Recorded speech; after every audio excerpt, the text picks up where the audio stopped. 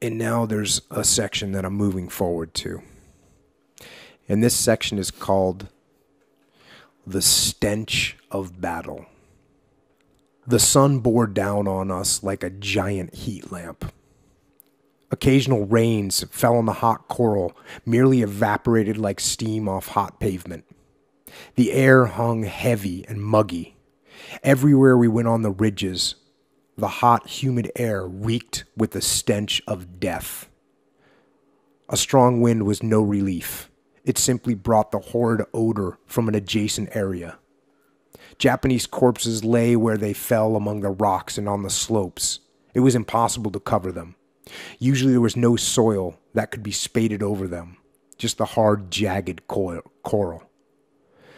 The enemy dead simply rotted where they had fallen. They lay all over the place in grotesque positions with puffy faces and grinning, buck-toothed expressions. It was difficult to convey to anyone who has not experienced it the ghastly horror of having your sense of smell saturated constantly with the putrid odor of rotting human flesh, day after day, night after night. This was something the men of an infantry battalion got a horrifying dose of during the long, protracted battle such as Peleliu. In the tropics, the dead became bloated and gave off a terrific stench within a few hours after death. Whenever possible, we removed Marine dead to the rear of the company's position. There they were usually laid on stretchers and covered with ponchos, which stretched over the head of the corpse down to the ankles. I rarely saw a dead Marine left uncovered with his face exposed to the sun, rain, and flies. Somehow it seemed indecent not to cover our dead. Often, though, the dead might lie on the stretchers for some time and decompose badly before the busy grave registration crews could take them for burial in the division cemetery near the airfield. Added to the awful stench of the dead of both sides was the repulsive odor of human excrement everywhere. It was all but impossible to practice simple elemental field sanitation on most areas of Peleliu because of the rocky surface. Field sanitation during maneuvers and combat was the responsibility of each man. In short, under normal conditions, he covered his own waste with a scoop of soil.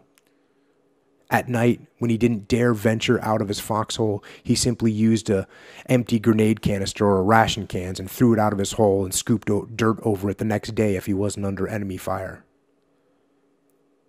That was not possible on Peleliu. Added to this was the odor of thousands of rotting, discarded Japanese and American rations.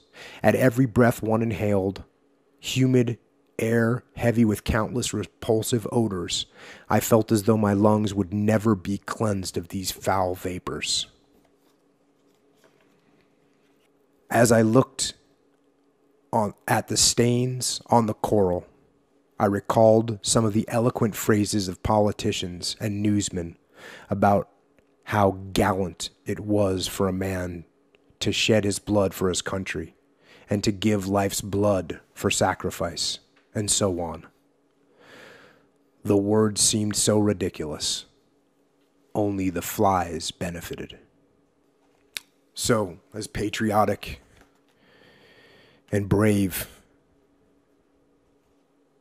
as Eugene Sledge was, the madness even made him begin to question what this was all about and think about what these politicians would say and say that only the flies benefited. It's crazy how he went so detailed in the smells. Because, when you watch movies and that's a part that you don't they touch on it every once in a while. Ooh, the guy's covering his nose or something like that to indicate this smells bad. But that doesn't stick in your mind the whole time. No. Maybe if they add like flies or something, I don't know. But how he illustrated how this was going on to the point where I never even thought I'd ever catch a fresh breath. Basically this is going to stay in. It really, adds that element of hell, you know. And they say that smell is one of the most like impactful senses you have that can like spark memories the strongest, you know. No doubt about it. And there was a smell in Iraq. Obviously it wasn't as bad as this, but it's a bad smell. Yeah. And for sure, when something hits me, if you're in a strange place or a place where where it's not sanitary, you can get that momentary remembrance of that smell. Yeah. And this section called the Stench of Combat is beyond just the smell, which we'll get into now. The grinding stress of prolonged heavy combat, the loss of sleep because of nightly infiltration raids, the vigorous physical demands forced on us by the rugged terrain, and the unrelenting, suffocating heat were enough to make us drop in our tracks. How we kept going and continued fighting, I'll never know. I was so indescribably weary, physically and emotionally, that I became fatalistic, praying only for my fate to be painless, thinking he's going to die. And his only prayer is that it's painless. Yeah, that's straight up believing it. Like, you know you're going to die. In addition to the terror and hardships of combat, each day brought some new dimension of dread for me.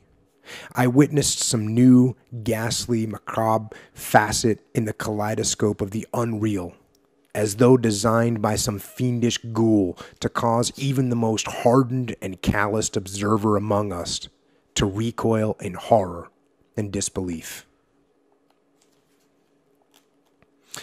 Late one afternoon, a buddy and I returned from the gun pit in the fading light.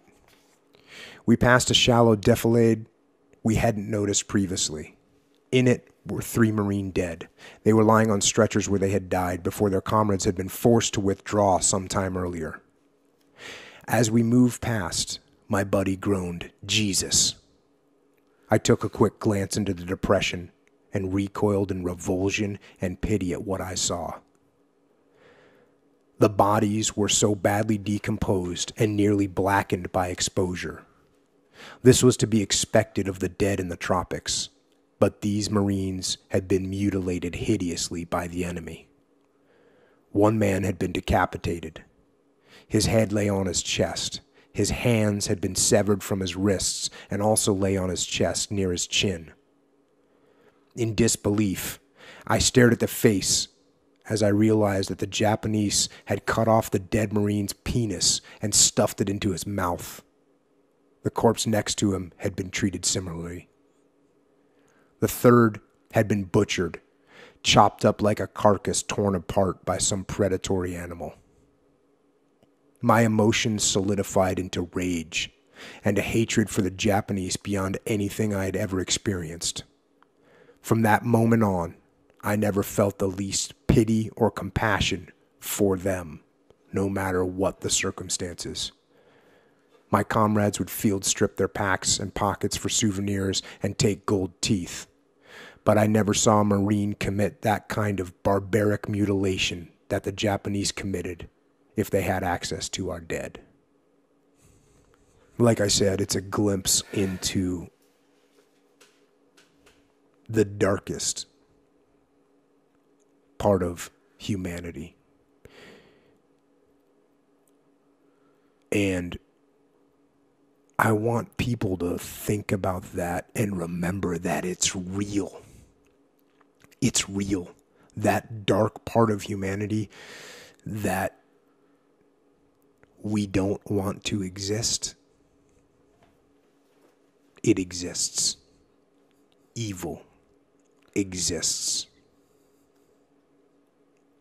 And this is coming from a guy, you know, when he says that he never had any pity after this. Again, and if you go and watch the Pacific and you watch interviews with this guy, you can absolutely feel, like I said, the kindness oozes out of him. But even he when confronting the darkness, had to explore his own darkness.